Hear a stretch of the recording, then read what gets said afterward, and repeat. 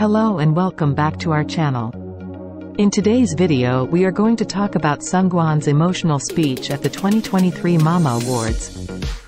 This channel is providing you with the latest K-pop and Korean related news every day, so make sure to subscribe to our channel for the latest news and trends.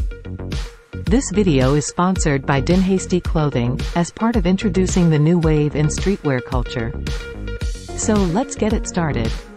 17 garnered attention and touched the hearts of fans during the 2023 Mama Awards, where they won Best Album for FML.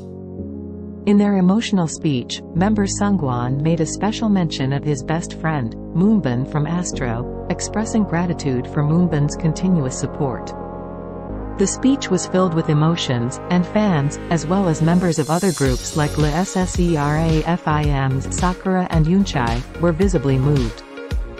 Netizens worldwide shared their emotions, especially appreciating the close friendship between Seungkwan and Moonbin.